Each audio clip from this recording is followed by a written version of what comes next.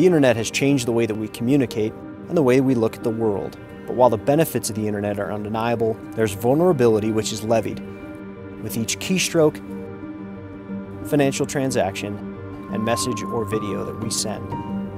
Welcome back to another edition of ElectricTV. As always, I'm your host, Dominic Giratano, and it's a fact. Cyber criminals are everywhere these days. That's why it's important to train security teams, develop infrastructure, and deploy those defenses to keep the public safe. And it's also why the NECA IBEW team is being called upon to build a new facility that will help usher in a new era of cyber security.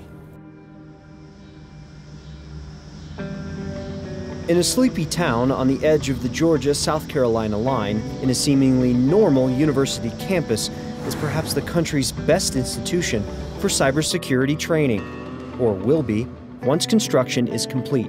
The Georgia Cyber Innovation and Training Center is a part of Augusta University's Riverfront campus and is shorter than a stone's throw from IBEW Local 1579's Union Hall. So close that winning the work was the only option to local leadership. Well, the Cyber Center started in, it's been about a year. It took less than a year to finish the first building. It was a $65 million project. So now they're working on the second building. It's a $35 million project. So you're looking at about $100 million. I worked extra hard to make sure all our contractors were in there bidding the project. And England Stubbs come through for us, and we appreciate that. NECA contractor Inglet & Stubbs has a strong relationship with Local 1579, and with a tight 18-month window to complete a two-building project, they knew skilled labor was imperative in order to be successful. What I'm used to is a lot of the big jobs going on is they want jobs done yesterday, and the only way to really provide that to get skilled labor is through the like IBEW and NECA.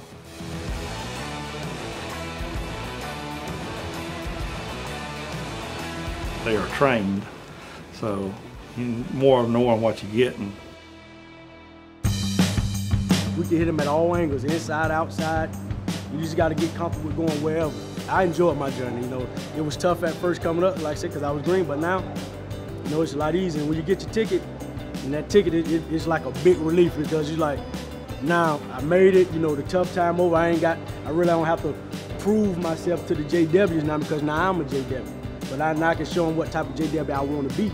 And then whatever apprentice is coming up under me, you know, I can kind of lead them in a direction, you know, same direction I went. And after that, you can branch off and, you know, do your own thing once you get your ticket.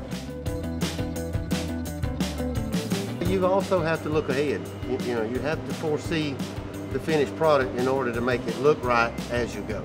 You know, having the background, having the experience to foresee what you're doing now, how it'll play out a month from now or 6 months from now. Yeah, it's experience mostly. Which now Inglet & Stubbs, they do a great job on the shop drawings. You know, they try to lay out all of our strut racks and where the conduit will be placed. They do an excellent job. The Cyber Center will now be used as an education and training facility for military personnel, college students, and private companies. And with so much technology necessary for this project, members of the Powering America team have had to keep an open mind and stay prepared. What they do these days and what I did in my day is almost obsolete compared to what they do now. The lighting alone is not like a drop ceiling where you drop lights in. They have some fancy lights over there, almost neon looking. We've been able to adapt.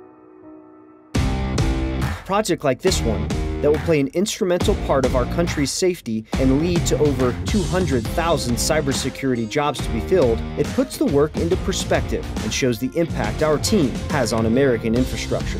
It's becoming more and more cyber, so it's like, you know, I got a lot to do with the security. I played a major part in the safety of our country, you know what I mean? So it's like, my name's already on it. You can't take it off. And like on all projects, members of the Powering America team take pride in their commitment to upholding the code of excellence when it comes to safety and bettering themselves within the electrical industry. IBEW, you want a JW, you ask for a JW. If you need an apprentice, you ask for an apprentice. And you know what you're asking for and what you're getting. NECA and IBEW they're partnering up. It promotes a better job, not only a better livelihood for us. you know. That's all for this edition. Please follow us on social media for behind-the-scenes extras and industry information. I'm Dominic Giratano. See you next time.